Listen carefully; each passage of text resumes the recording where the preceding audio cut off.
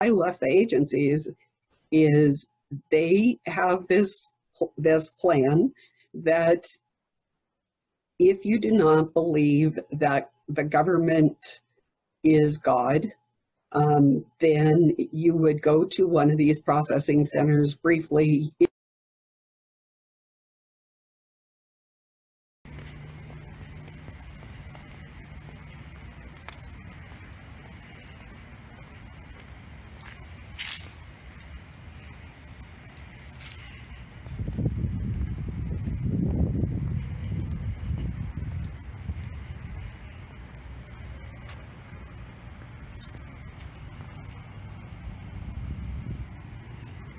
If you could be re-educated, they would do that, although there isn't much need for humans. That, you know, the globalists really are free to admit that there's no room for humans anymore.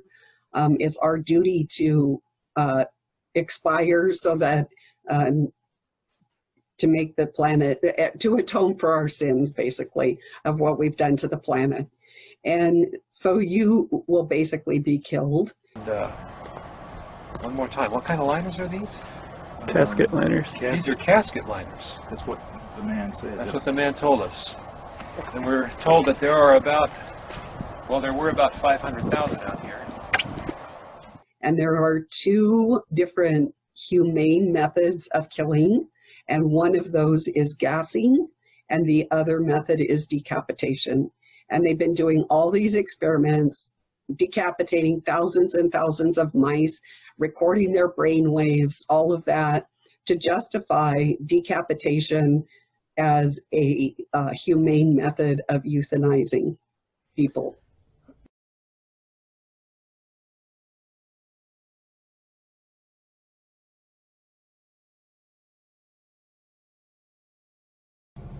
Reporting from the Springdale Walmart, or the closed down Walmart in Ohio. I want people to notice I'm on the back side of the compound, and this wire runs a lot farther than just the old Walmart. It wraps all the way up around David's Bridal. That part, that peak right there coming up right in the center in the front of the building, that's David's Bridal. It wraps all the way down and around all this. As you can see, it goes over to the other building and all the way down.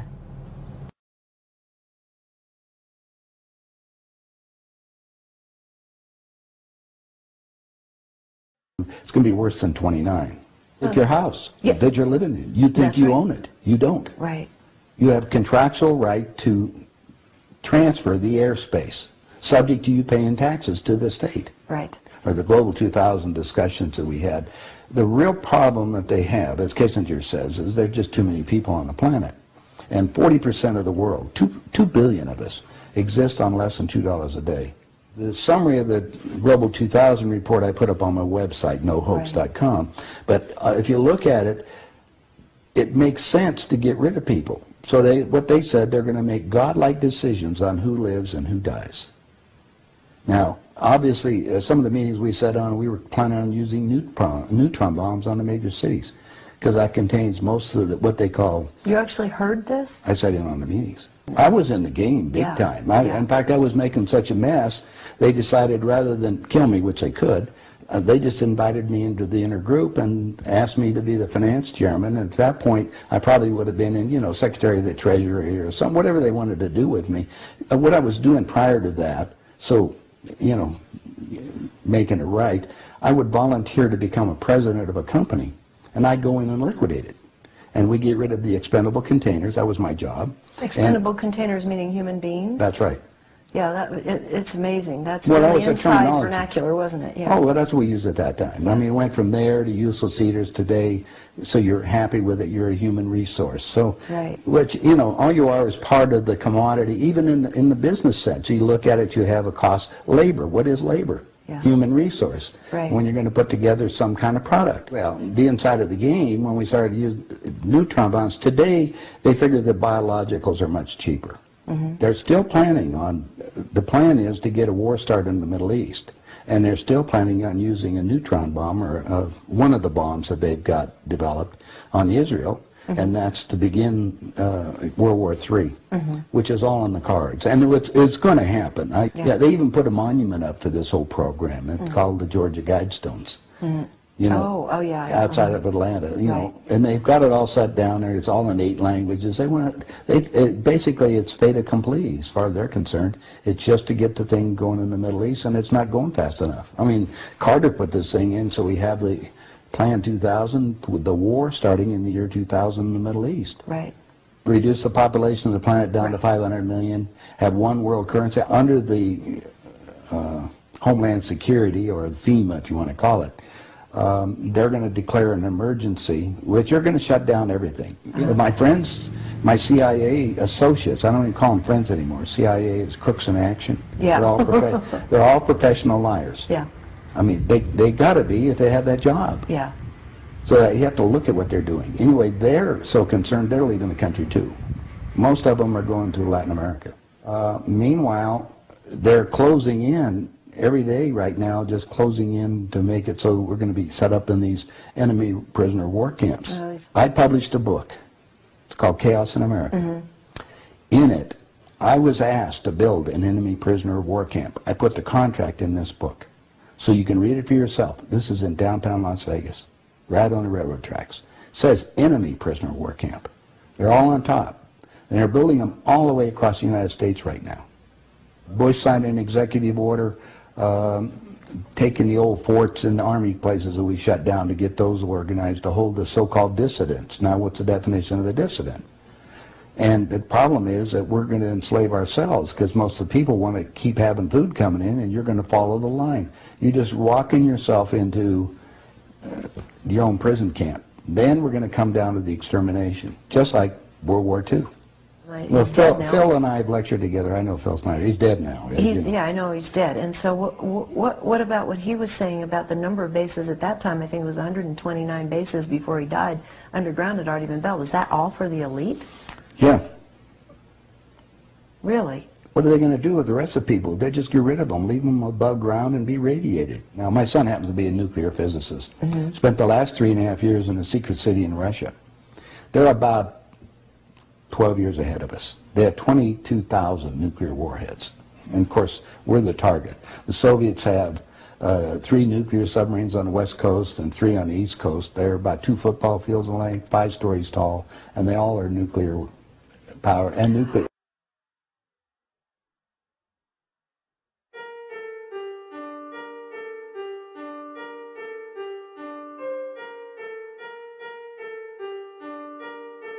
From line 11 to 16, and then it jumps to 18 to 115. Nothing to it. It says, law. To amend Article 2 of Chapter 10 of Title 17 of the Official Code of Georgia annotated relating to the death penalty, generally so as to provide a statement of legislative policy to provide for death by guillotine, to provide for applicability to repeal conflicting laws, and for other purposes. Now listen to this paragraph. The General Assembly finds that while prisoners condemned to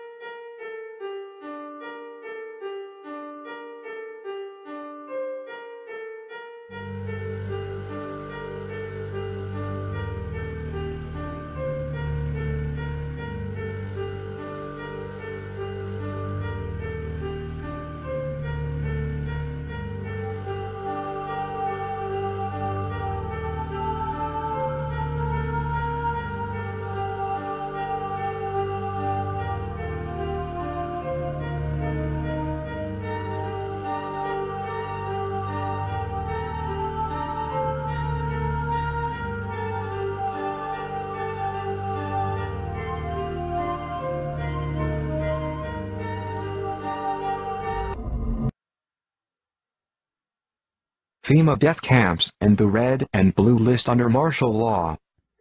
While I have no doubt that the NWO cravers at the CIA have their own list of people to round up and terminate, the actual proper agency behind the now infamous red-blue lists is none other than FEMA Black OPS.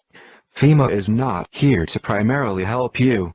Under a full state of martial law, FEMA is here to send you to their detention camps to sort out who shall live and who shall die. Those unfortunates whose names are found among the millions of fellow Americans on FEMA red-blue lists will never come out of the FEMA camps alive, although they may have to go through hell before they are finally terminated. Such offenders are essentially deemed resistors of the New World Order, as my CIA and military insiders told me personally. Oh, all of us in the CIA know all about the concentration camps in America and their purpose. We all know that their purpose is to terminate resistors of the New World Order under martial law. Source: Michael Mahoney, 20 years Naval Intelligence CIA under Bush Sr. For example, the FEMA death camp of the Mojave is a full gassing cremating death camp, dedicated to the termination of all on FEMA's red-blue list under martial law. I have previously documented this horrific death camp, and documented the eyewitness accounts of several former NWO supporters who were flown out there. My friends, Doc Marquis, Illuminati, and Elaine Nost, CIA Luciferian, formerly high-level Illuminati Luciferians, but now are supposed Christians for many years, were both flown separately to this facility in the Mojave Desert of California. It boasts a landing strip. According to another contact, a D agent who personally investigated this FEMA facility, it was recently doubled in size to increase killing capacity. It is fully staffed. All staff members wear black SWAT team uniforms. When I asked Doc Marquis what his sentiments were, back when he was a member of the Illuminati and given a tour of his killing facility, his reply was, "Sheer joy. I rejoiced at the thought of Christians being terminated in this place." A chilling response, but typical of this nation's Satanists and NWO supporters. This FEMA death camp was shown off as something the NWO and FEMA was literally proud of. And there are many more FEMA detention camps whose ultimate purpose under martial law is not to save life, but to terminate human lives deemed unworthy of entering into the dawning of Lucifer's New World Order. Know the cold hard facts about FEMA, and then think twice before going meekly to such camps under a state of martial law in your region. We are all on a red or blue list somewhere. Those on the red list will be walked on at 4 a.m. and taken to the camps and probably killed. Red list: these people are the enemies of the NWO. They are the leaders of patriot groups, outspoken ministers, outspoken talk show hosts, community leaders, and even probably net leaders. These people will be dragged out of their homes at 4 a.m. and will be taken to FEMA detention centers and killed. This will take place approximately 2 weeks before martial law is enforced. Blue list: these are also enemies of the NWO, but are followers of the red list folks.